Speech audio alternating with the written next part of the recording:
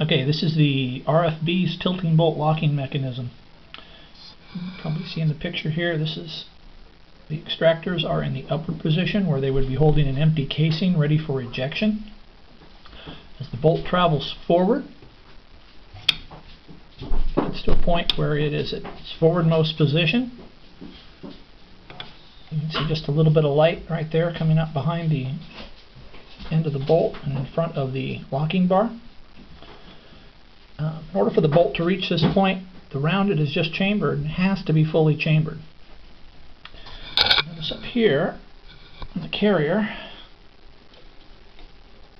the amount of space left between the front of the carrier and the back of the piston.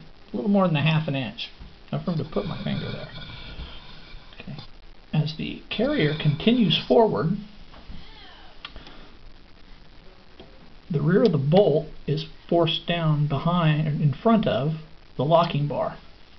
At the same time, the carrier is riding up over the top of the extractors and forcing them down over the recently chambered round.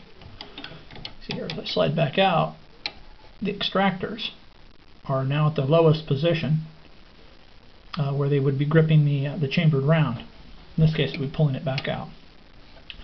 In order for the bolt to get to this position to where it can start to lock, that round has to be fully chambered. Now, with the carrier all the way forward, if you look closely up here, you might be able to see just a little bit of movement at the front of the bolt. Let me show you what that is causing that.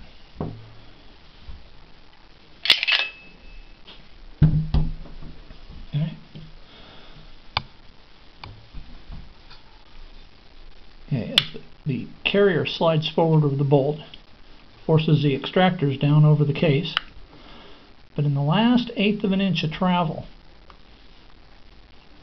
you'll be able to just see it right here, the extractors are just being forced up over the top of the ramp. So if you're having a problem with the carrier stopping in the last eighth inch of travel, I would look right there to make sure the tops of the extractors and the tops of those ramps are smooth and that they're well lubricated. This is a fairly high pressure application where the carrier forces up over the extractors. I use a grease there called Shooter's Choice, a very good moly grease that works good for those type of applications and slide rails. That's about it. The RFB tilting locking mechanism.